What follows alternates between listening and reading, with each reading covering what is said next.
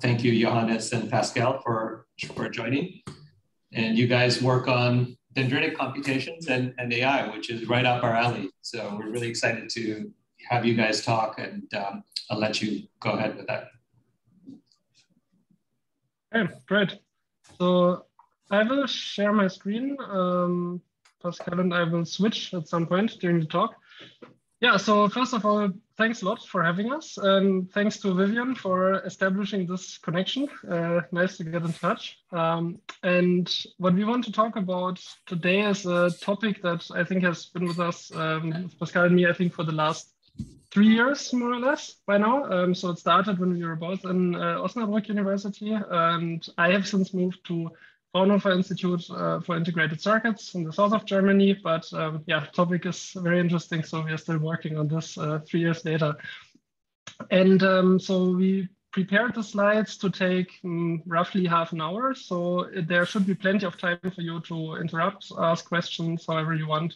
My understanding is that you like to have these meetings rather interactive. So derail us at any time you like. And yeah. And I would like to start by talking a bit about the problem that we are trying to solve. And the problem is sequence detection. And to give a very simple example of what that might be is, imagine I say something like Panama. And these are 3 very brief phonemes. And together they make up a word. And what's really important for understanding the word is the order in which these 3 syllables are said, or these 3 phonemes. The precise timing, however, matters less, probably. Yeah? There might be deviations between different speakers, and also I personally, when I say the same word 3 times, I might have slightly different timings between all of these. But still, we can reliably detect these. And it seems to be a very general thing that, well, animals and humans as animals, we are able to do. And it's not just a thing with auditory processing. The same sort of problem also happens when you look at navigation tasks. So if you think about the environment of an animal that is tiled by place cell populations, if an animal moves through this environment, it also will sequentially activate different populations of these place cells. And that will lead to a very distinct pattern of activation over time that will encode in the order in which these are activated. It will decode the path that this animal took. So in more abstract terms, like we have some event A, and in order for it to form a sequence that we might be interested in, this event A has to be followed within some time frame. And this time frame for a lot of behavioral tasks might be on the order of 100 milliseconds or even more than this. This event A has to be followed by a second event B.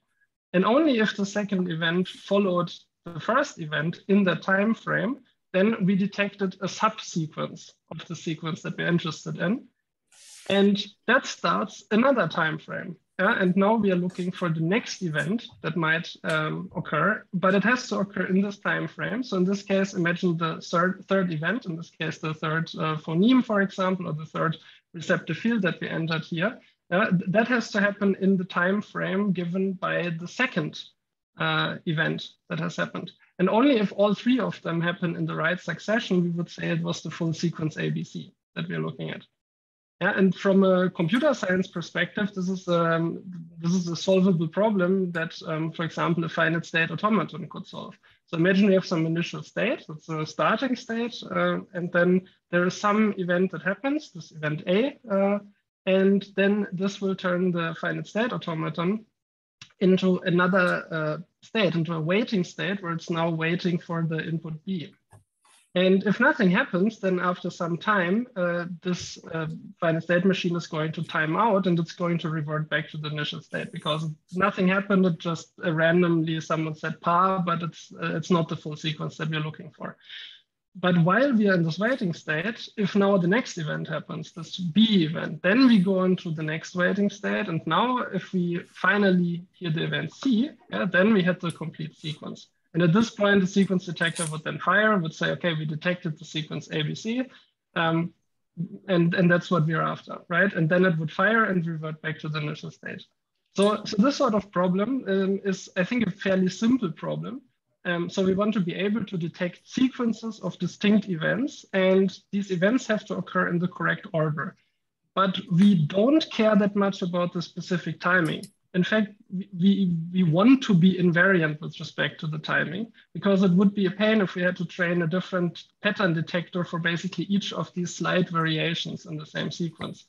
And the timescales that are relevant might be behavioral timescales in the order of 100 milliseconds, a couple of 100 milliseconds, maybe even seconds in the end. So this is a problem that we got interested in. And so we looked into the literature for quite some time to figure out how this had been discussed before. And we found there's a lot of research on this problem in general, because it occurs in many different contexts.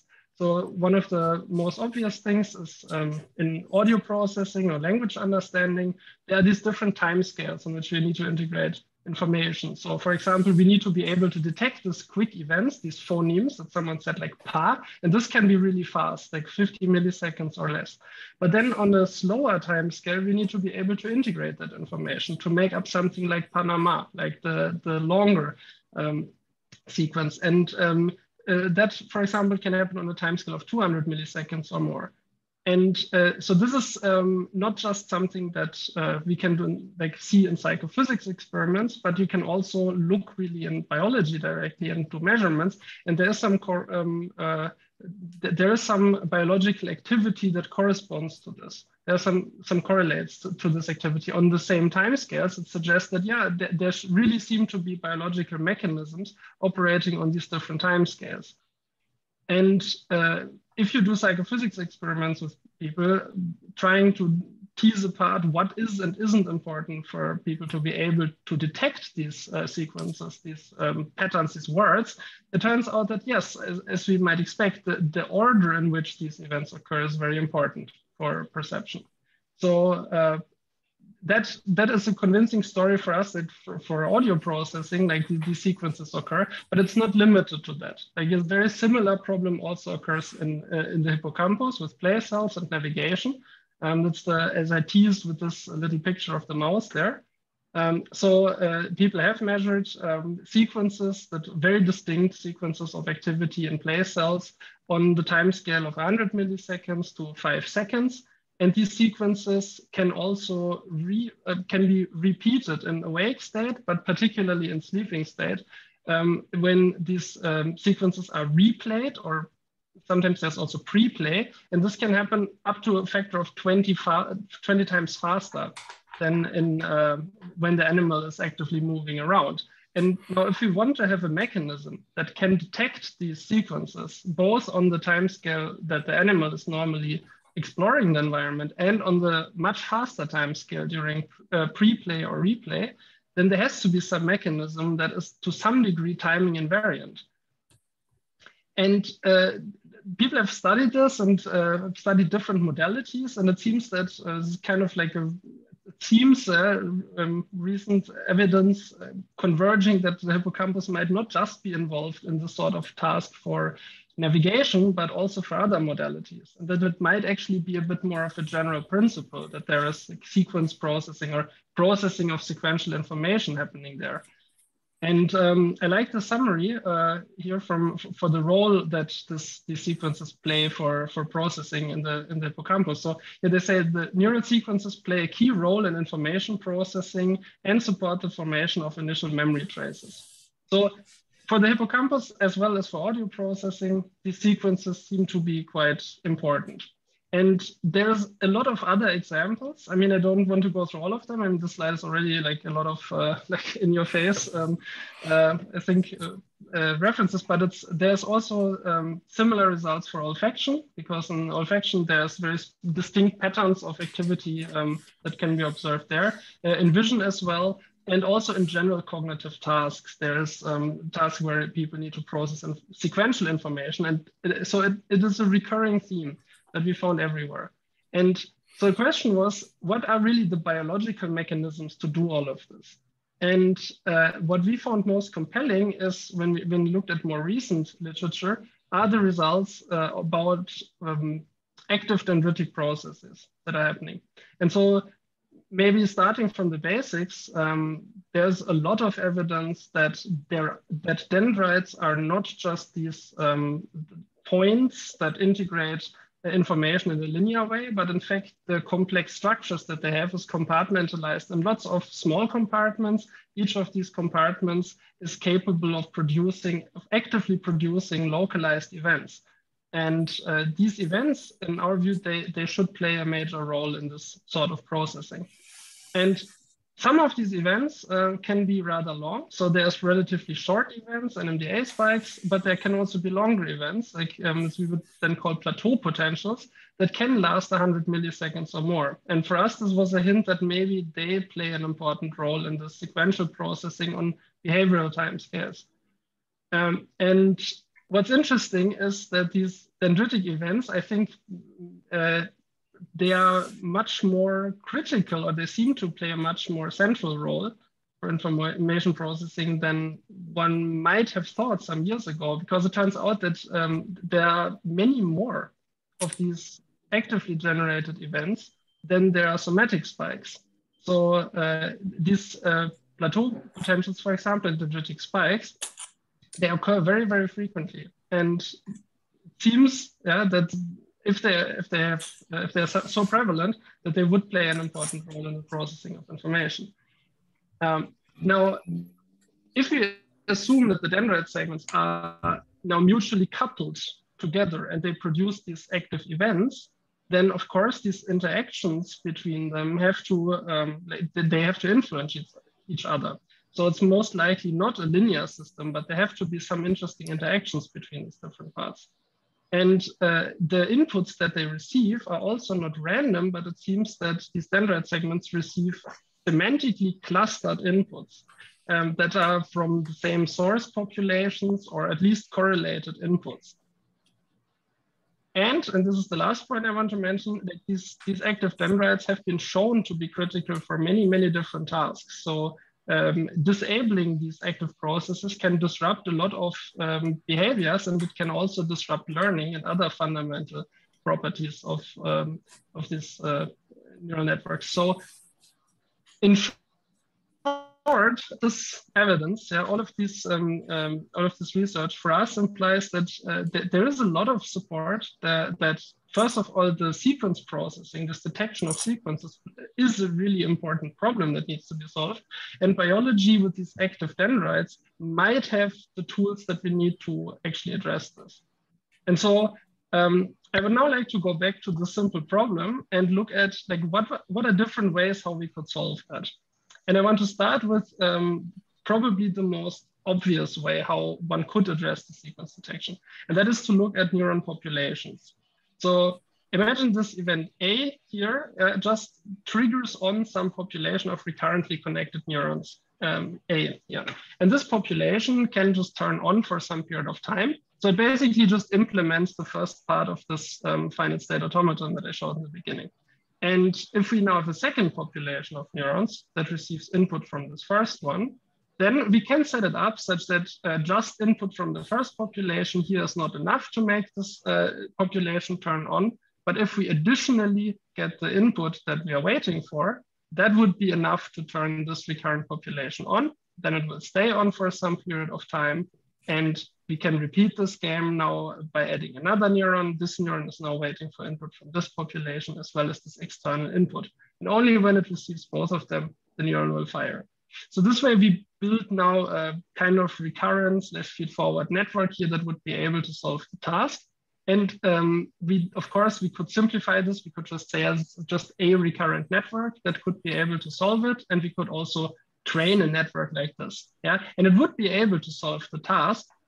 It would also be able to deal with timing variations in principle. But the problem with this approach is that while it can solve the task, it also seems to require a kind of excessive number of neurons for this. Like that would mean that in order to detect like one word, we would need a population of neurons to just deal with this one thing. And then for different sequences, we would need different populations. That seems a bit too much. And so we were convinced there has to be a simpler approach. And so we were more interested in like single neuron solutions. And there is a very classical theory how a single neuron could solve a task like this, which goes back to Wilfried Thrall's ball and stick neuron model.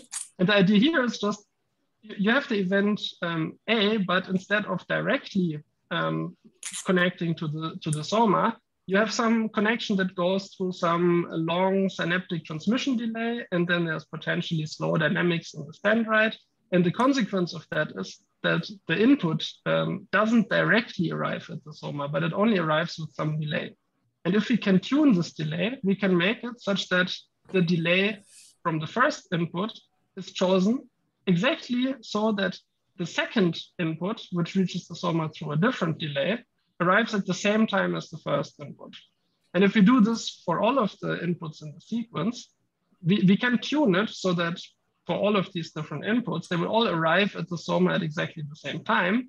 And then the neuron only needs to be some coincidence detector to see, okay, like we got these 3 inputs here at the right times, so we detected the sequence.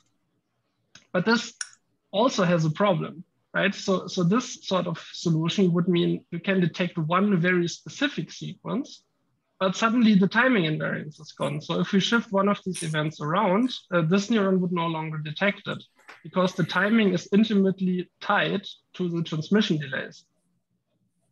And the second problem is that the transmission delays that you find in biology, like how long an axonal transmission delay actually can be, is on the order of a couple of milliseconds at most.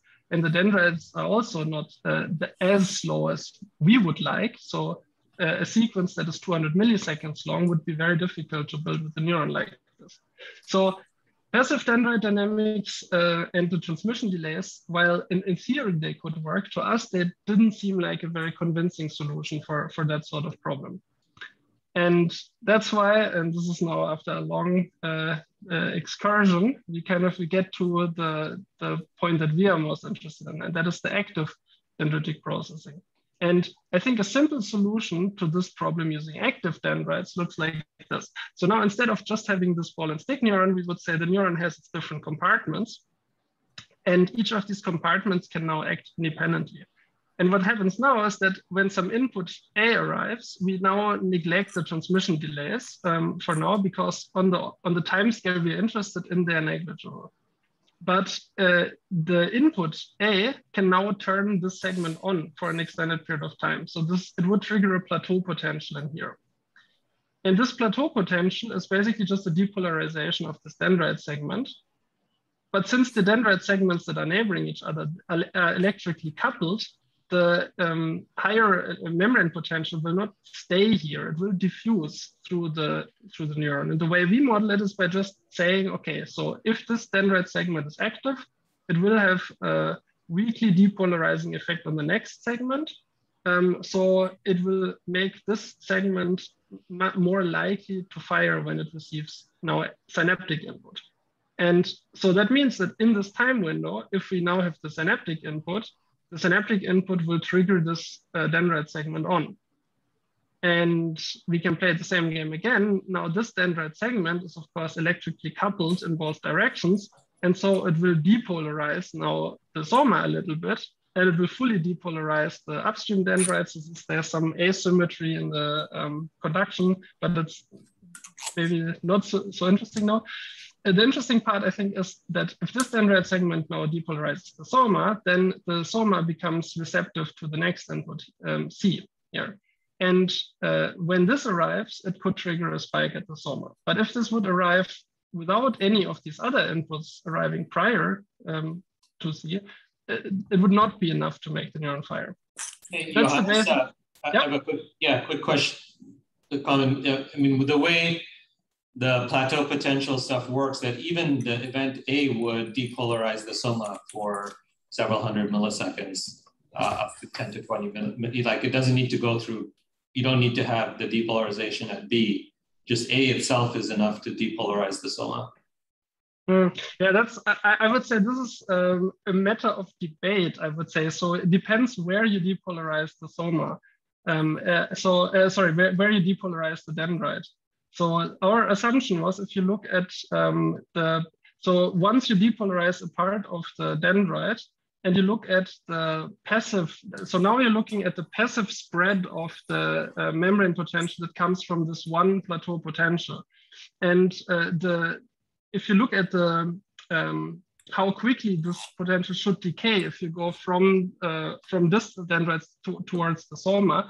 It shouldn't be that depolarizing anywhere in the distal dendrite is enough to have a significant effect on the soma. It should be like the effect should weaken over the distance, right? That's true for like individual synapses in isolation, but when you get an active dendritic event, like a cluster of synapses firing, you do see a sustained depolarization of the soma. Well, because there's a dendritic spike, an NMDA spike, which will travel to the soma. Not actively, though. It does actively propagate. Yeah, it's not as reliable as a sodium action potential, but it's pretty reliable. And there's some debate about that, but under many conditions, it does reach the soma. Yeah, you cited this Antic paper in 2010. Mm-hmm. So they talk about it, and also the newer work by his group also shows this pretty clearly. There's also some work, losing a little bit sight of all the citations now, which group exactly it was, but they did exactly this sort of, it's 2019, it's an eLife paper, definitely. How much is each segment, or how much are segments of a dendrite electrically coupled towards each other? And they sort of probe the dendrite in that way, and they do actually find quite a substantial compartmentalization depending on the neuron they use this on. I mean, this modeling work mostly. Yeah, but that makes sense, but and I think we'd agree with that. But, yeah. But the whole point of that is sort of these passive electrical properties. Yeah. But an NMDA spike, it transcends that. And actively travels along the dendrite and reaches the soma. Again, there's some debate about under what conditions, but in many conditions that occurs. So again, it's whether you're talking about passive electrical properties or active propagation. Well, I guess our reference points are there's, I think it's a Sproston review or something, where there's specifically in there that plateaus are localized events, and you do find measurements of calcium. So this is this new sort of 2-photon microscopy where they image the calcium densities along the dendrite, and you can see the calcium on active dendritic events. This is one of the papers Johannes cited earlier. They have different spatial sort of extent throughout the soma, but many of them do remain localized. So you have a localized increase in calcium. And the NMDA spike itself cannot actively propagate as long as there aren't glutamate bindings on the other NMDA spikes, right?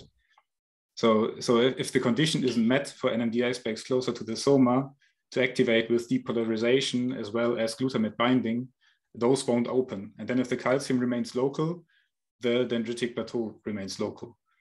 I guess the case where it propagates towards the soma is in all the stuff we'll talk about today is sort of the simple case.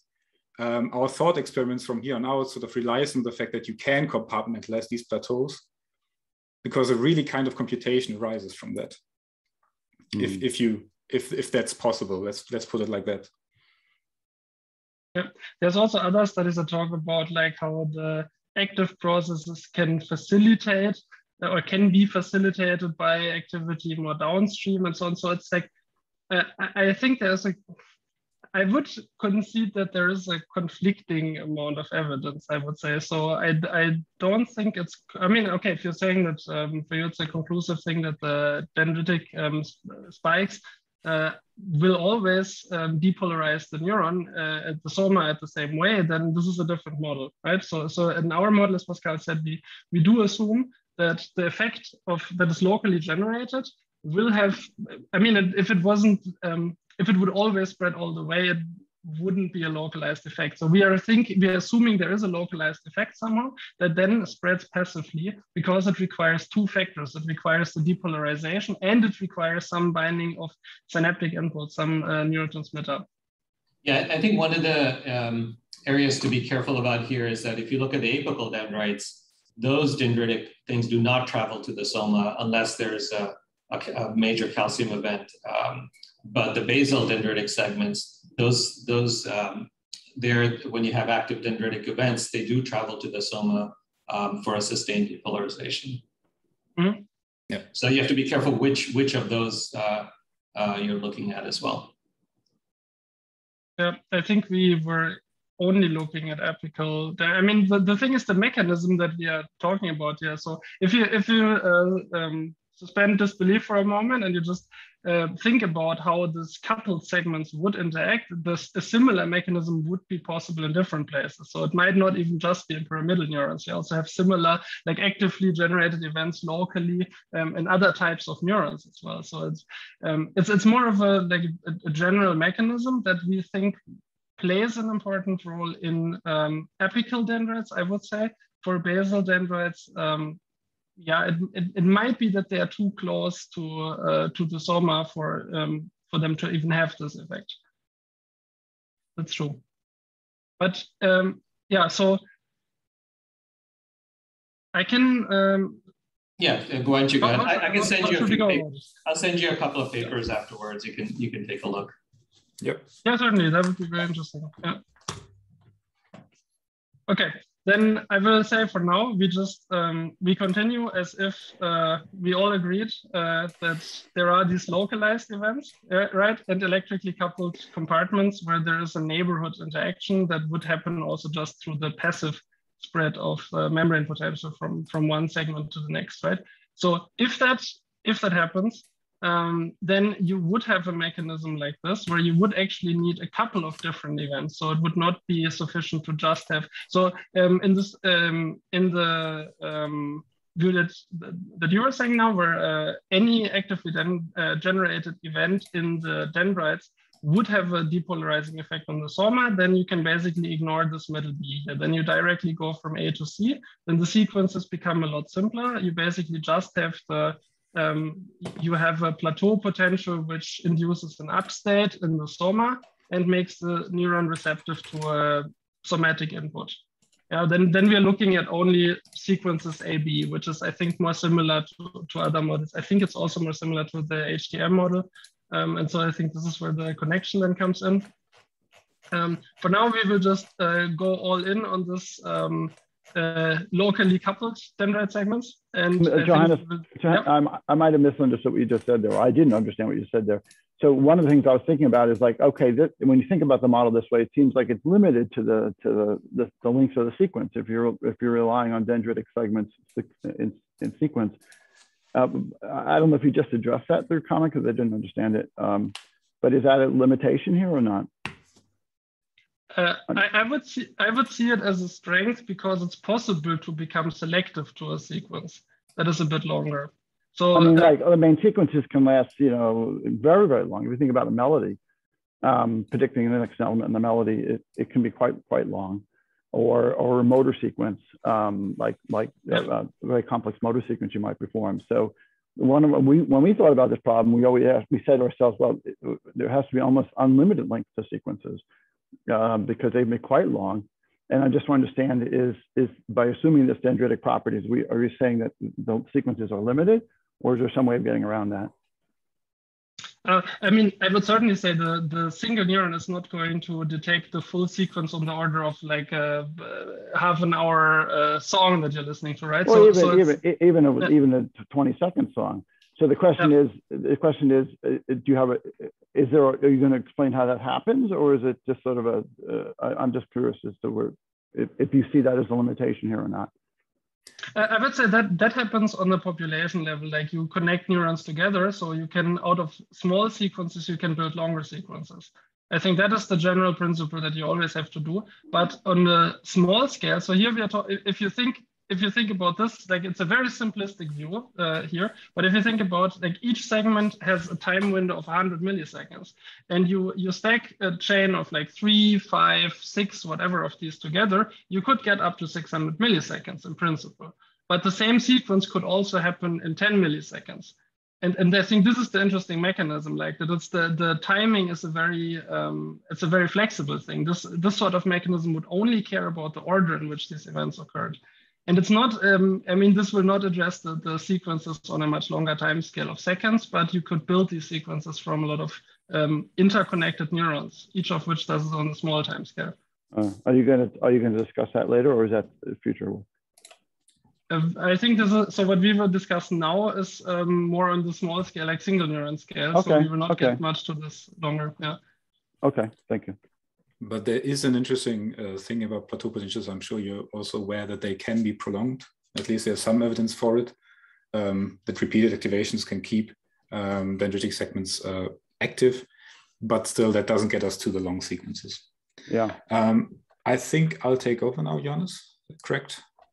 Yep, you can take over. That's perfect. I love that. Okay, you just have to. Well, you need to use this creative pause, Pascal. Yeah, but I actually can't share my screen as long as you have your screen shared. So, Oh, okay, I was not aware. Okay, sorry. I thought you can just steal the screen share. Yeah. So this should work right now. Wait, give me a second. Okay, so now to sort of the meat of our model here, and indeed we did not concentrate as much yet on networks and longer sequences, etc. But we really drilled down into this sort of what you can do with dendritic trees if the thing you're working with is compartmentalized dendritic segments that interact with each other on sort of a plateau timescale.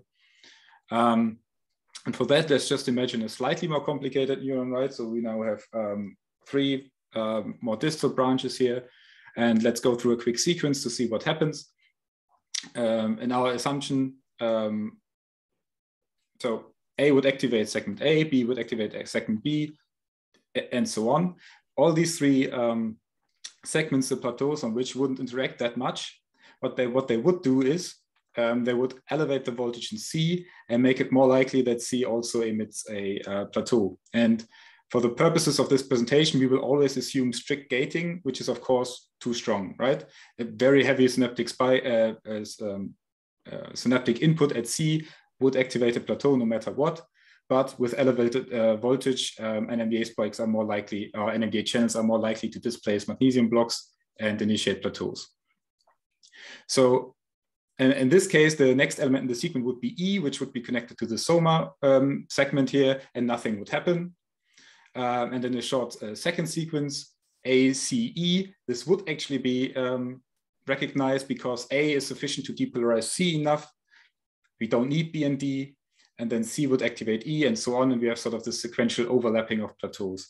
And what we can do with this is we can have our little sort of steal a little bit from logic in our notation and say what this neuron in this way would do. It would recognize a sequence A or B or D, and then C, and then E, right? And the sort of key first functionality here is that you sort of rank order by overlapping the plateaus, you rank order your inputs. You ignore the specific timings and you get the inputs in the correct sequence as it fits to your dendritic tree. The next step of complication we can do is we can introduce inhibitory synapses into the mix. So for the second experiment on the slide, let's introduce an inhibitory synapse to segment C. Inhibitory synapses can prevent plateaus or disable them, at least for a certain amount of time. So the sort of interaction you would have then is you would get A, C, but then the inhibitory input I would sort of veto the computation that has happened so far. And then E wouldn't actually lead to an output of the neuron. The thing just stops right there. So with inhibitory spikes, you can always on subtrees veto the computation that this part of the subtree has done. Lastly, the big structural thing we can do with playing around with this model is we can just move the segments a little bit. So now say we have 2 segments connected to the soma.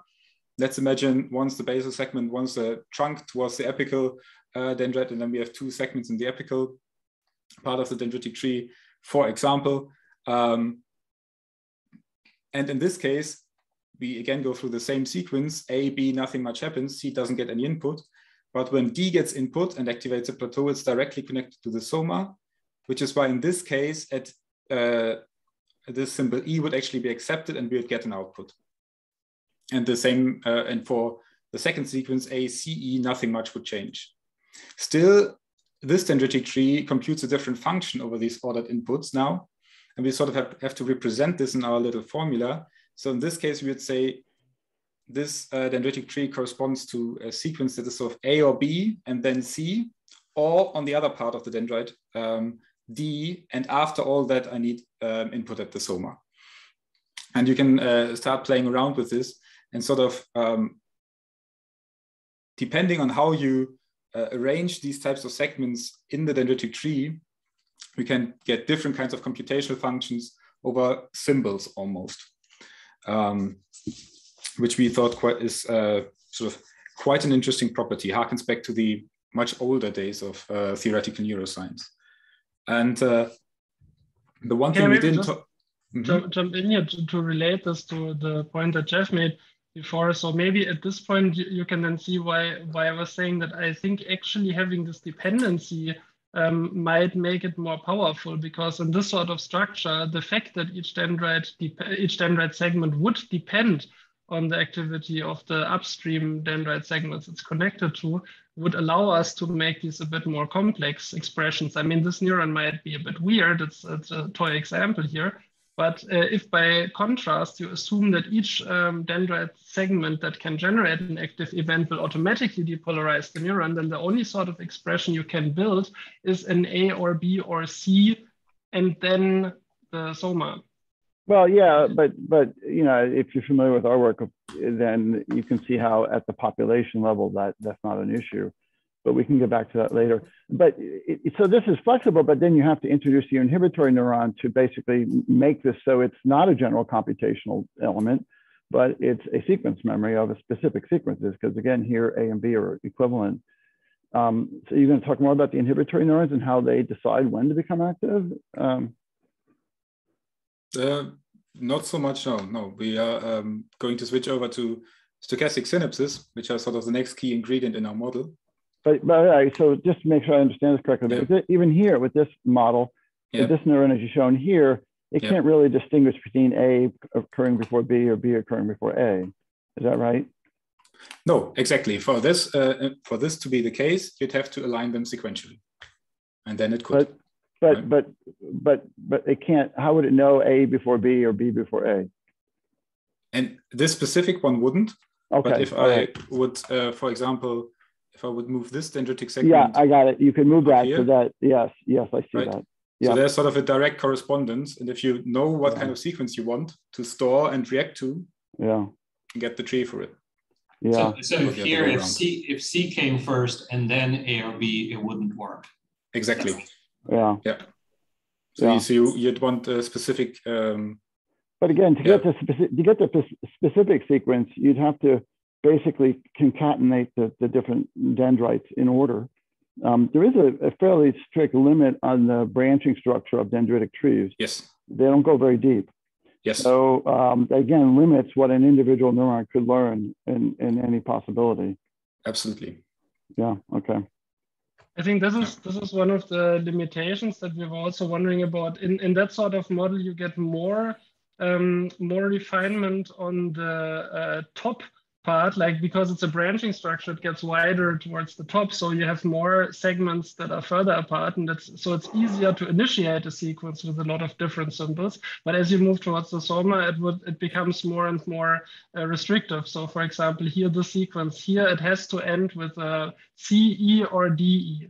Yeah. Basically. Right? So the way we dealt with this, we assumed that there was a neural population that represented each element. And it's a sparse activation of a neural population. So there was essentially neurons could participate in many different elements, and therefore they could participate in many different places and sequences. So it got around that limitation. Essentially, if you have a population code, you have an unlimited representational space, effectively unlimited. So, but I think I understand. At least I understand what you're presenting here so far. There's some sort of a population implicit here. Yeah, we will get to this actually in the next step. Okay. Because the thing that we obviously haven't talked about at all is where do these symbols A, B, etc. come from and how are plateaus generated. For the specific initiation of plateau potentials, the biology is relatively clear. You require depolarization and you require glutamate binding to NMDA receptors. They open up, a cascade of channels opens up, and you get the plateau potential. But the one key ingredient that we would want to, wait, give me a second here. I'm on the wrong screen. That we sort of wanted to add here is that let's look specifically at how plateaus would be generated for one specific segment. And the thing that we have included in our model is that all our synapses are stochastic. That's pretty well documented that this is just the case. Pre-synaptic transmitter release is stochastic and quantal. And whenever an afferent, sort of an input neuron spikes, the segment on which it projects, the bit of dendrite on which it projects, doesn't always see that spike, right? So you have sort of this interaction of what we require for a plateau to be initiated is a bunch of our input neurons have to spike, and then a sufficient number of those have to be transmitted. And in this little picture here, for example, we just for simplicity, we reduced the numbers here. So there would be an input population with 5 spikes emitted in a short time interval so that the EPSPs can overlap and the plateau potential could be generated. 2 are actually not transmitted just because happenstance, but this would still be larger than our threshold, so a plateau would be initiated. Whereas in the second case, there are 3 neurons active in our input populations, which would suffice to emit a plateau, to initiate a plateau potential. But again, one is not transmitted, which means that actually no plateau potential is generated. And you can describe this relation by a binomial probability distribution. This is just, n is just the number of spikes that are actually sent out by the input population. Then you have the parameter p for the transmission probability. And then you get how many spikes are actually transmitted. And then the probability of being above the threshold is just 1 minus being below the threshold, which you can represent as a CDF. And first of all, this seems kind of bad. You kind of want to react to with a plateau potential in theory, but what this gives you is the probability of responding to a plateau potential is directly proportional to how large the input volley is. If you receive 20 spikes, you're much more likely to initiate a plateau versus you receiving 10 spikes, etc. You sort of have this hidden continuous variable in there, right? And then we can apply that to our plateaus, to our dendritic trees as well. So are you taking it? Is this a property? I mean, you could argue the same would occur even if synapses were not stochastic. You could just say, oh, I have so many axons that are coming in, and if a certain number of them send a spike that gets transmitted, then we reach our plateau. So are you showing just how this will work if with stochastic synapses, or somehow stochastic synapses playing an essential role? Both. So I hope it will become more clear throughout this slide, and then this is sort of our sort of stepping stone to go towards network model, which is slightly different to the way you took, which is to get to really to temporal codes and the HDM models. Here it turns out that you can actually sort of benefit from this property to get a really quite nicely sampled sort of, let me get through the slide and then maybe it'll get more clear. Okay. And otherwise we can talk about it afterwards again. So you combine these relatively simple. We decided that either of these 2 segments emitting a plateau would be enough for us to consider this little subtree here to emit a plateau, right? So it's P of A or B, and we have our little logic again. And then for sequential segments, now we actually have to get rid of the temporal component to be able to analyze it in any way. So what we're already assuming here, that we know that there's a volley with size N1 arriving at B, and that's within one plateau interval and before A, which would then get a number N2, for example, of input volleys. And then the probability of this dendritic tree emitting a plateau is just the probability of those 2 successful threshold crossings. And you can continue to play this game in a more complicated tree as well. So, I mean, this is just a bit of pushing letters around. the fact is that you can replace as well these little P of A or B's, or this P of A and B's, with inserting all these little probability distributions of threshold crossing, and then you get these well-known formulas for sort of OR events and AND events. And you can apply this recursively and get a really sort of monster of a formula out for this one. That it's not fantastic that you get a long formula out for this one. The cool thing is that the expected value of the entire neuron responding, as a sort of the key message here, is proportional to each of the individual segments crossing a threshold, given a bunch of volley events. And the probability of each of the neurons crossing a threshold is directly proportional to input volley sizes. One quick question. Yeah. It seems to me like if you're dealing with sequences, yes, you can't assume independence between these A's and B's, right? That's sort of the inherent in what a definition of a sequence is. So for this thing to work, what you have to do is you have to have observed events in the language of graphical models. And then you get the independence and you can do this bit. And sort of, that's sort of the first part of what this type of segmentic dendritic tree would give you is, it actually gives you sort of the rank ordering. And then if you wanted to analyze a particular input sequence of volleys, you could split the problem and first compute what the rank ordering sort of, do I have, when are my volley events? Are they in the correct sequence and within the correct time frames? And if I have that, I can do this independent analysis over here. So if you want to do both at the same time, you sort of get into it's really difficult to analyze probabilistically. Yeah, that's the issue. Yeah, that's the situation we ran into a few, 10 years ago, whatever, trying to do this in a Bayesian way. Yeah. The math gets super hairy, but at the same time, I'm not sure you can assume independence either. No, I think the point here would be that you can say what's the probability of the neuron to respond to a given sequence ACE, for example, assuming the sequence is there, right? Then you can say, okay, that's the probability that the first segment will respond to the first signal A, and the second will respond to the second signal, and so on. And so then the question is, like, why would you want the detector to not detect it if it was there? And I think, and this is the idea that a deterministic detector will always respond the same way to the same sequence, right? So if the sequence is now very weak, like very small volleys of spikes, like a very weak indication that this event A has happened, the detector will either detect it or it won't. And if you add a lot of these detectors and they are tuned in a similar way, they will all respond or none of them will respond. But if you include this probabilistic transmission, you could get into a situation where an ensemble of a couple of these neurons will have a graded response because like each of them independently will with some probability transmit.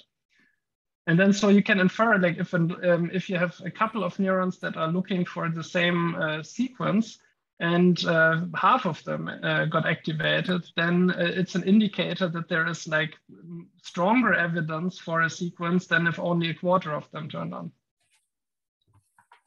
Yeah. Right. So that's sort of the key takeaway. You sort of inherit from that the individual segment turns on proportional to the size of the input volley, which you can regard as evidence, given that you know all the input volleys and they are in the correct order. You sort of inherit that proportionality for the entire neuron, and you get sort of an expected response probability, which you can read out in an actual ensemble, which is sort of our way to sort of ease into neural networks with these kinds of neural models. Okay, I think, yeah, that's basically it. We sort of try to simplify our modeling approach, and sort of the key messages to take away is that we think at least if you believe in that the segmented dendrites are possible in this way, where they interact with plateau potentials in a relatively localized way, you get these you can get these intricate expressions out that represent what the neuron computes based on the structure of the dendrite and where the synapses are placed.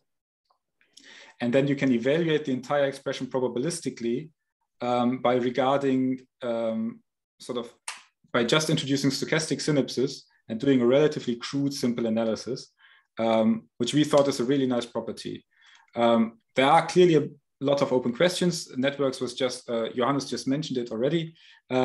You can get the expected value of individual neurons read out in an ensemble if you just have many of them, because there's no reason to assume that stochastic synapses are in any way dependent on each other on different neurons. So that would be an independent sample sort of the same probability distribution. But then the next question is, from all of these going to a neural upstate or whatever, with the same probability, how do you read that bit out, right? And what you have to do is, in order to stay within our modeling framework at least, is you have to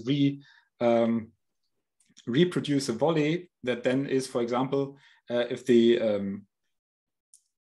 each of the neurons has a response probability of 0.3 or so, that 3 out of 10 neurons switch on and send out a volley, which could then be read out by a neuron down the line, right? And there's some work in our group as well as in others, really historical hippocampus work, where how typically point neurons can deal with coordinating with each other to generate these kinds of volleys. The next question is one that Jeff also alluded at. The complexity you can expect with these kinds of interactions in the dendritic tree is limited, but what's the correct level? How much detail should you actually model when talking about single neurons, especially because I'm sure researchers that work a lot on biological neurons and measure the intricate dynamics that can happen between two different branches of the dendrite when you disturb them in different orders and stuff like that with reflecting voltages. There's much more detail in theory to be had. At what point do you make the cut, and at what point do you go from this is done on a neuron level to this is done on a network level? We don't have a super clear answer to that question yet, just intuitions. And then the other very big topic that we left out completely today is how do you learn these networks? I think this also touches on the inhibitory synapse, because learning that is actually, if you wanted to learn it in the context of the types of models we've talked about, is actually presumably quite difficult. How would you know when you have to switch something off, basically? But the easier problems we already inherit is that there's good evidence from the Spruston group that at least LTP, so potentiation of synaptic weights, is really incredibly local if you deal with active dendrites, i.e. even if you take the backpropagating action potential out, which is in theory meant to enable the synapse to learn something about what the soma actually emits in the end, doesn't seem to be that important. It's really the local process that determines plasticity. And you don't know much about what's going on in the rest of the dendritic tree or at the soma, which if you have a model with branching dendritic segments in a tree, that's sort of a problem. They have to still work together, even if they don't know of each other. Then transmission probabilities are also a hot topic of debate in both the world of plasticity. And in our view, you'd sort of have to balance the activation probability of plateaus correctly, because segment C, for example, in our earlier model, would be able to block all activity arriving at the soma. So if the probability at segment C to generate a plateau is too low, nothing will ever happen. That's bad. And in the same way, if it just goes active all the time, probably also a bad idea. So we expect there to be a homeostatic mechanism that can balance the regularity with which plateaus are generated, and we expect it to be related to both synaptic weights as well as transmission probabilities. And lastly, and this is very clear, I think, from our presentation, is that we rely incredibly on where synapses are placed in the dendritic tree versus what the particular weight on individual synapse is. This clearly implicates structural plasticity. So the question of where a synapse should be, there's lots of evidence that this happens in the brain in many different ways. But we'd really kind of have to introduce that into our model, and we can't rely on any gradient descent type, faux backprop rules or anything like that, I think, in this case. And this is really the type of plasticity that would have the greatest impact on the types of functions we can learn efficiently. Right, so I would like to conclude with sort of our grand hypothesis that we'd argue that neurons with active and segmented dendrites would detect sequentially ordered inputs, but they do so with timing invariance. They represent events as synchronous spike volleys that are transmitted with a certain probability. And the structure of the dendritic tree determines the complex structured expression, which is evaluated then probabilistically proportional to the size of the volleys arriving at each of the segments. Yeah, and with that, that's sort of the main part of our presentation. There's some more information here. We have the fourth version of our preprint here. Turns out to be not very easy to publish, as well as a paper at the NICE workshop and 2 presentations Johannes and I gave at other opportunities if you're interested in more information. Thank you very much. Well, thank you. Yay, very nice. Have you seen, I guess one question, have you seen experimental evidence that's, let me ask, what is the closest experimental evidence you've seen that might support your model? I know there's a lot of background citations you gave, but are there specific experiments you've seen or would like to see that would help? But the experiment that I can't recall from the top of, so I don't think I would remember it if we found it before, is really what we'd really need is that these sort of localized interaction really does happen. There is a Klopath paper from, I think, 2015, 14 or something like that, which is a computational model in the basal dendrite, where they were interested much more in the plasticity, but they were interested in active NMDA events because that also drives plasticity. That at least gave some hints that this types of elevated voltage makes it more likely that a plateau is generated down the line, etc. Might have some merit. They, for example, quantify the size of the synchronous volley you need the closer you get to the soma to initiate a plateau, and this just keeps on rising, which is due to the width of the dendrite, presumably, to the impedance properties. There's this fantastic eLife paper that I will also look up quickly and send to you in terms of this compartmentalization of sort of electric coupling around the dendrite, which comes up with dendritic trees that sort of segmentation of dendritic trees that are roughly in the complexity area that we've shown today. Some more complicated, some much simpler. Yeah, so this NMDA, a decade of the NMDA spike paper actually has almost the graphic. I think if I just like almost this thing at the very end of the paper. So they hypothesize this already, right? So as an idea, this is not fundamentally new. There's literally, I think they have it on one axis, and it's a plateau, right? This is what they end their paper with. So it sort of skirts it all the time. It's no direct evidence. It's just sort of indicators that we think this might be what's going on. And a lot of the experiments are done in indirect ways because, of course, the experimenters were not trying to verify or falsify this model, right? They are often trying to test completely different hypotheses, and so you have very indirect evidence. And I think what we would really need is someone to check if they can find dendrites, like if they can identify dendrite segments, stimulate these dendrite segments, ideally through really synaptic inputs, not through some other like depolarizing the dendrite directly or some glutamate uncaging or something, but like really synaptic inputs to one dendrite segment, synaptic inputs to a different dendrite segment a bit further downstream, and then synaptic input to one even further downstream. And to then really tease apart, so what happens if we only send a burst of like a volley of spikes to the most distant dendrite segment, to the one a bit closer to the one at the soma, versus we only stimulate the one far apart, or we only stimulate the one in the middle, and really just go through all of these different permutations, and excluding a lot of these other distracting factors that might also be in there. That I haven't seen. I mean, there's the one thing that might be closest to verifying this type of sequence detection along the dendrite with active dendrites, but it's not a plateau measurement, is I think Branco and Heuser, I think, basically measured that you can, on a relatively fast timescale with active dendrites, get this preferential sequential activation along a dendritic cable.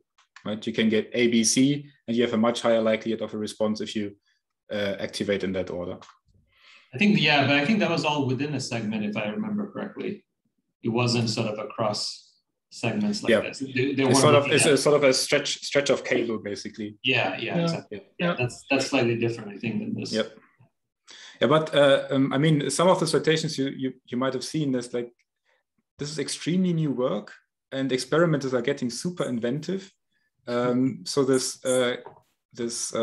group that is now in vivo imaging. So first of all, it seems to me that many of these studies that come up with, there's actually a lot of active dendrites going on in the brain, are in vivo studies, and they don't seem to often occur in vitro as much. So you can, of course, generate them, but you have no idea how frequent they are because you don't know what the input statistics are exactly. And that's, of course, really, really hard to test. So I think that study is like, it measured the frequency of dendritic spikes versus somatic spike, but it's really about a new technique of measuring dendritic voltages. Yeah, this is and that's 2017. Yeah, that's the Numenta. From what I understand, that technique is pretty controversial, and right. There's still more work to be done on there, I think. But it would be great. I mean, we would love to see the overall idea that there are a lot of these active dendritic spikes going on. It's and it being far greater than the number of action potential, somatic action potential, is very much consistent with our theories. Let me just quickly. I think there's this one fantastic paper that I think would be really interesting in this regard, which is two-photon microscopy in vivo, resolving, I think, like 300 micrometers of dendrite, including the soma. And they have these little localized calcium events in there. So really, I have no idea how to do that, of course, even the slightest. It's really impressive. But as a theoretician, it's very difficult. I mean, you probably went through the same phase too, right? And it's very difficult to navigate the biological evidence out there, because sometimes you also, for every phenomenon you find, there's also like the direct contradiction of that too. Yeah. So my general rule is, you have to read at least half a dozen papers to start making a judgment of what's right or wrong, because they are contradictory at times, or they use different experimental techniques, or they use different animals or different preparations of animals and so on. Very difficult. I have a couple of questions. I'll let you finish. I don't want to interrupt what you're doing here, but. No, I was just like, these are these sort of measurements of, you can sort of see the calcium concentrations along dendritic segments there.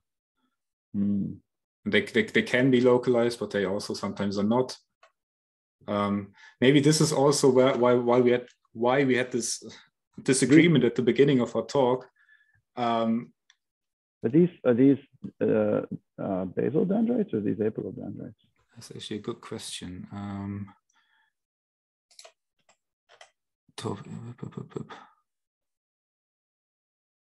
Apical trunk. Yeah. I can send it. Yeah. So I think we'd agree with you on the apical dendrites. The calcium plays a big role.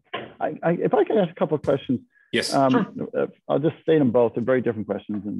One is one of the problems that we really focused on our models is about the timing issues, because as you sort of point out, sometimes you want timing invariance, but other times we clearly are not timing invariant. If you think about a melody, the intervals between the individual elements of the melody are very important, and that's true of certain movements as well. Learned movements, and then you also have to be ability to speed things up and slow them down, both for playback and inference. And so you have to have some sort of a knowledge about that. So I just didn't know much. Have you thought about? Don't answer this yet, but have you thought about the issue of how you would encode specific timings and how you would be able to speed them up and slow them down, in addition to the invariants that you mentioned? And then the second question is a broader question, which is like, well, I don't know how familiar you are with our HCM sequence memory, but I'd love to hear your criticism of it. I'd like to know what you think, what parts you think that you didn't you didn't like or didn't believe, or things you think we left out of it. That would be helpful for me too. Okay, so I think you're touching on a very interesting point there with the timing. During some part of our sort of research journey on this topic, we really thought about, like, this is such a simple model. I mean, Johannes is at the Integrated Circuits Institute now. That's not coincidence. We're interested in building this type, or designing hardware for this type of algorithm as well. But then you immediately go into applications, and in applications, it will sometimes be relevant, the timing, and sometimes it won't be. How do you get it back if you lost it? So within the scope of this model, I think it's interesting that not all dendritic events are plateaus. There are also spikes, natrium spikes or whatever, sodium spikes rather. And those might be much more suited to solving these types of problems. Our takeaway from this is that the diversity of neurons is probably not an accident. So our intuition, I think I'm speaking for both of us, is that you might want a different solution for that type of problem, right? If timing is really, if precise timing is really important, you might need some other ingredients on top of the mix, sort of, right? Just the point neuron seems, by now, at least from a neuroscience perspective, seems a little, I'm not sure where you're going to end up. You have to rely on the network to do everything. I don't think that's completely correct. But when you change the neuron, I don't think there's a one neuron model to rule them all. That's sort of my takeaway here. I think plateaus can be very valuable computationally. You can do lots of interesting stuff. You can do a little bit more theory on these little expressions that we presented. And it sort of gives you really an insight of how computation might come about in this way. But you lose the timing, and sometimes you want it, and it might be that you just need a different tool for that. The one thing I would add is that when we are talking about emitting synchronous volleys, is, I mean, the hippocampus people also have this debate all the time, whether the sort of coordinated output of spikes, which are also well timed, right? And they pre-process and post-process spikes, and they have all this intricate variations in the timing. In the end, they encode order, but they have to change the timings. And they have this debate about rhythm makers or internally generated rhythms. And I think with those kinds of model, our model is still compatible, because you can, for example, if you have an external rhythm clock, if that would exist, which I don't think it does, but in theory, you can, of course, have neurons in upstates and then just go basically query them, right? Send a spike, see if a spike comes out, and then you get your nicely timed outputs. So a really interesting topic. Yep. Yeah, there are also like different dirty tricks one could play. We were thinking about it, like for example, inhibition might be on a different time scale, and then you could potentially also trigger some rebound spikes by basically like inhibiting a plateau for some time, and then the activity comes back. And this way you could like delay something and make precise delays. You could build weird clock circuits that generate these pulses, and then you detect the specific sequences of clock pulses and so. But this is more like esoteric stuff, and we didn't want to go into this direction. Like first think about the basic principles. But yes, we focused more on the detection of sequences. The generation of sequences is a bit more difficult. And I think this is where you then need to think about transmission delays. We have completely ignored the temporal, the passive dynamics of the dendrite, right? We only talked about like coincidence spikes, trigger an event, thing goes on. But of course, it doesn't happen instantaneously. There are some, like, there's still the passive integration. And maybe the passive integration, like this exponential kernels, they are really useful for the precise timing. Maybe it's recurrent population activity. Hard to say, yeah. And maybe relating the second question, so you're asking for a comparison to the HTM model. I think, so I like the HTM model. I think it's very nice. And I think it's in broad strokes, it is very compatible to this. I think the difference is, I mean, you have to correct me if I'm misrepresenting the model, but for us, the HTM model was not, I think we didn't perceive it as an attempt of like a biological model that explains the direct mechanism, but it's like also you have the time-stepped operation. You have some simplifying assumptions in there, which I think are very elegant, like that the dendrite is the sort of pattern detector, and you have the different branches for detecting different patterns and so on. This is similar, I think we were interested in really like these local mechanisms. So how is the plateau generated? How is the interaction between neighboring branches and the complexity that brings? And so I think for us, we were just interested on like what happens on the real time axis and in these complex branch structures. I think if we go in the direction, as Pascal mentioned, and you want to actually build something in hardware, then all of this complexity is very unpleasant. And as soon as you start thinking about how can we break down the neuron, like this complex neuron that we're showing here, like a tree like this, how can you break it down? I think you will find you probably can just replicate this by building a tree-like structure out of a lot of HTM neurons. I think. We didn't actually try that, but I would believe it should be possible. Thank you. That's very helpful. That's very helpful. But I guess I would characterize it a little bit differently. I mean, our goal is to be a very biologically accurate model. So we don't want to introduce anything which we think violates biology. Maybe I think the key difference is that we brought up earlier. We felt that the dendritic spike was the key element here. And so we based our models around that, and we kind of ignored the sequential activation along dendrites, which was some evidence for that too. So we focused on the dendritic spike element, which we believe is very well documented in the neuroscience literature. And you focused on a different element of dendrites.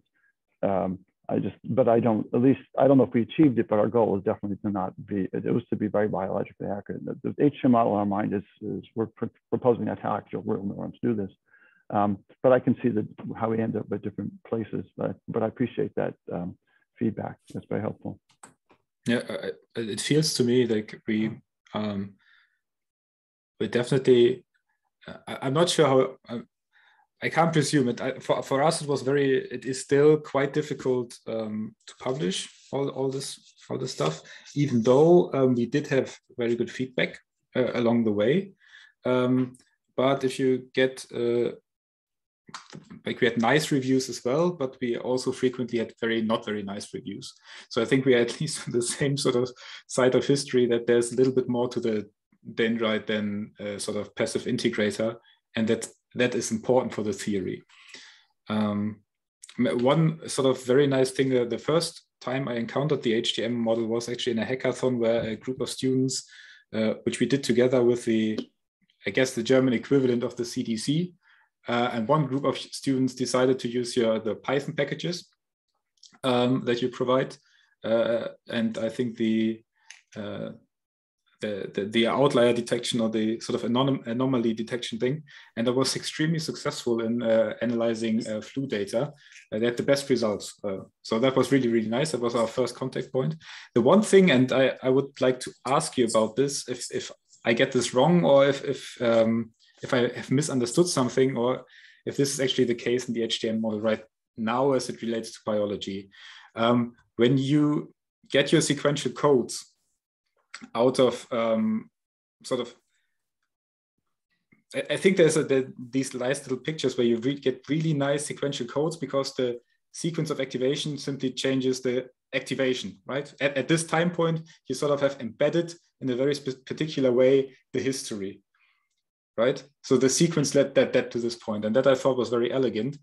The one thing that tripped me up, and which I'm not super sure about, is that it seemed to rely sometimes on like very particular, this thing has to spike and trigger this, right? So a very state automata-like almost mechanism on the level of neurons transmitting spikes to other neurons. And that was the thing that felt a little bit, I'm not super sure if I got this right. I mean, we can't throw stones here. We don't even have a network model. But and we also drew automata, right? And we also drew automata on top of that. To be careful.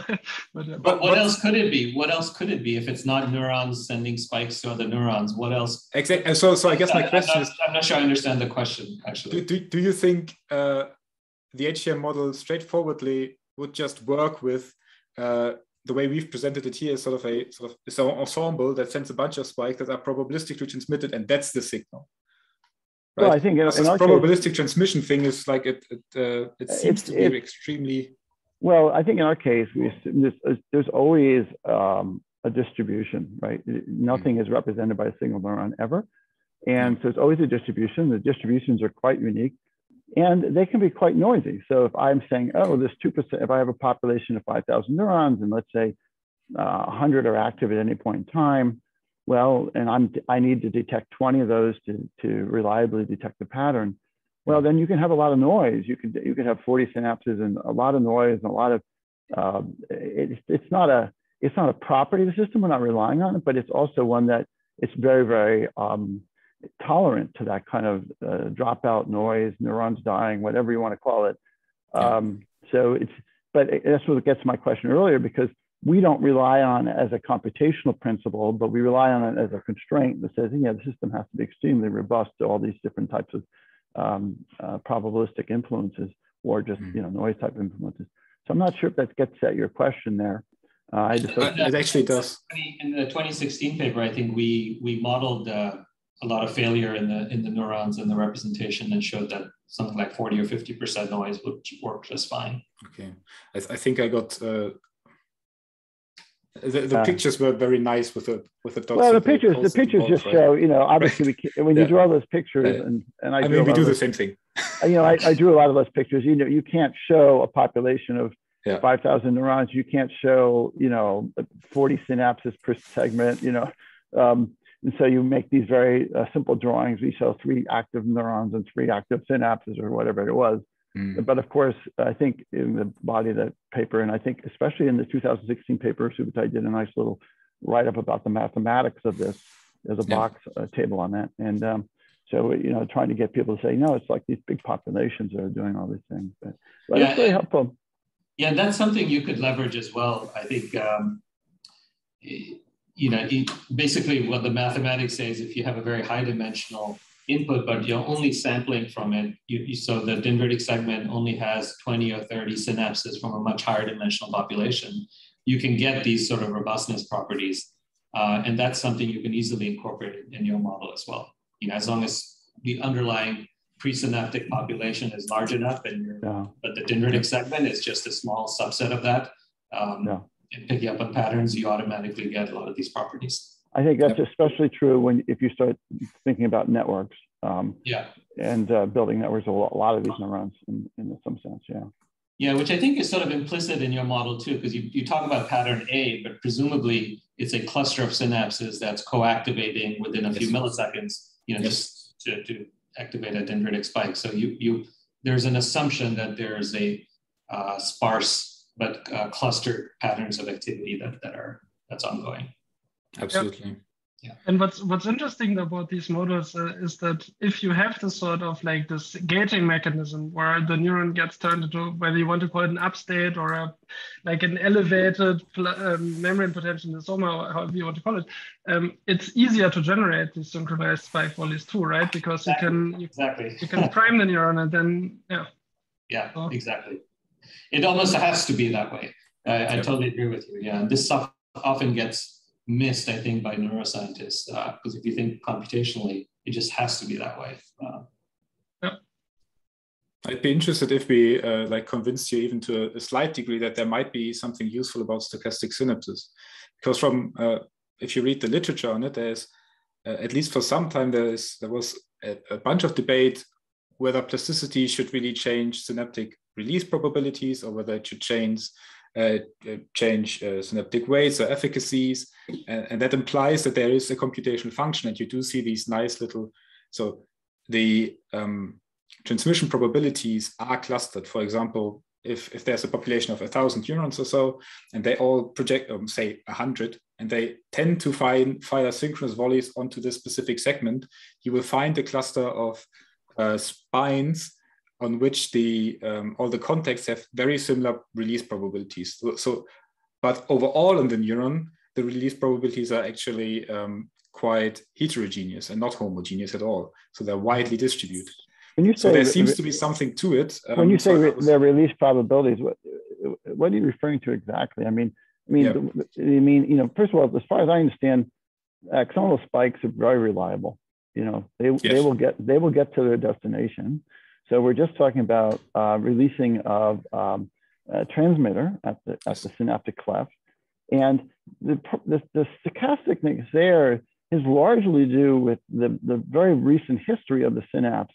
More so, it doesn't have vesicles that are waiting to be dispersed, as opposed to, I mean, well, I guess maybe the short answer to your question is I've never read anything which is convincing to me about the advantages of these of synapses not always releasing vesicles, but it has more. It almost always has to do with basically what is the recent history. Some synapses they decrease over time. So if you have a series of spikes in a row, then the release probability goes down, and some actually goes up. But I've never seen a convincing argument to me that, oh, this is that there's the randomness of them, if there is such a thing, is really essential. So it's a short answer to your question, but I've never seen anything convincing myself. I think we have to look in our references there, because I'm pretty sure that we looked at a couple of studies that report very different transmission probabilities, and they can get quite low actually, up to the point like you could even argue that silent synapses that don't release anything are like transmission probability 0, and then you might actually have a continuum, right? Yeah, we think actually those are going to be essential in certain learning situations, because I mean, if you think about synapses are your method of learning. Well, you can form new synapses pretty quickly, but pretty quickly is in the matter of tens of minutes, and that's not fast enough for a lot of the learning we have to do. So silent synapses give you the ability to essentially go from a 0 transmission to a positive transmission in a very quick metabolic cascade, which could essentially be instant learning or very, very close to instant learning. So. And then, it's interesting, you see a lot of silent synapses in the hippocampus where that's where you need to have very fast learning for certain. You see them elsewhere too, but they're very predominant in the hippocampal neurons, pyramidal neurons. And so, these all fit into they're not probabilistic in some sense. They're more like waiting to be turned on in our thinking. That's how we think of them. For us, they are the extreme end of the spectrum with probability 0. But I guess, you can interpret it differently, and I don't think there is really, I don't think there's that much direct evidence that you could conclusively say this is how it works. Again, there's different arguments we've seen where some people say that the transmission probabilities are very high, but it's in one population of neurons. In the different, it's very, very low. Are they homeostatically regulated or not? Are they just a chance occurrence? Is it just history dependence? I've read all of these different accounts, and but anyway, from a theory point of view, I haven't found anything compelling yet. I mean, and you can look at all this data, and you have to just, as we said earlier, you can't just read the data and accept it. You have to say, okay, well, there's different ways you can interpret this.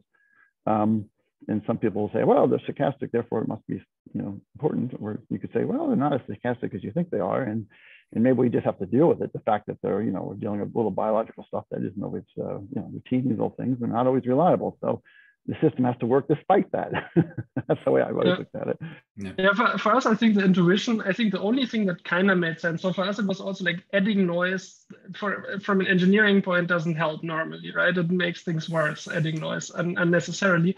With one exception, I think that's this idea of dithering some input. Like you have a fixed threshold and you have a signal, and if you add noise to it, you can get out of the deterministic detector, you can get a quantity, you can get a graded response out of it, right? By changing the probability that a given input will get the deterministic detector to fire because of the noise. But it's it's stretching a bit. I'm not. I wouldn't. And that may be true too, but that's essentially, again, compensating for perhaps a non-ideal world, right? So anyway, these are all interesting ideas.